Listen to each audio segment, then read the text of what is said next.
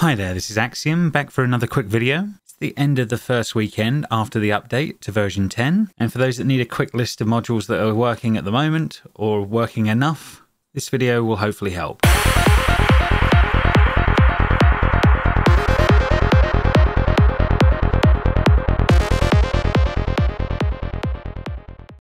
Okay, so it's Sunday the 4th of September, and updates of modules are coming in at a very quick pace.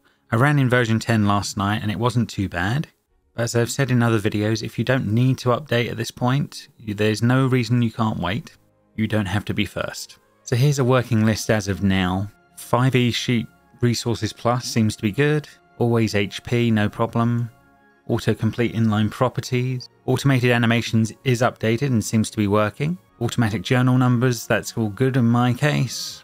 Betterroofs seems okay. Compendium-folders. Key one, obviously, ddb-importer seems to be working fine. Dice So Nice and Dice Tray. Dynamic effects, it seems to be going. File picker improvements. Community macros and FX master seem to be okay. Item containers I've turned on. JB2A's assets are there. I've turned levels on, but it's not one I use very often at the moment. Scene packer and libwrap are fine.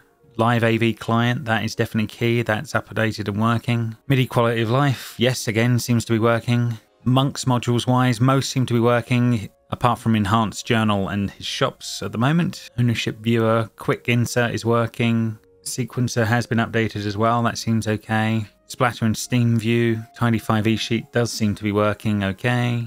Token action HUD is good, and wall height and warp gate I've turned on at the moment. I'm slowly but surely adding more modules in as the updates come through, but this is a workable set. The only other key one I have found is the video dock. The video dock was coming in default across the bottom of the screen. However, every time you had a bunch of dice rolls in the chat, it was pushing the dock off of the bottom of the screen. The way around that for now is the little cog icon underneath my little character here. In the configure settings in here, changing the dock position to left solved everything for now. I have MIDI QOL on full automation at the moment, and obviously with convenient effects and all the rest of it going, I can prove here if I bring these characters together, target one, and then I roll off of the sheet here.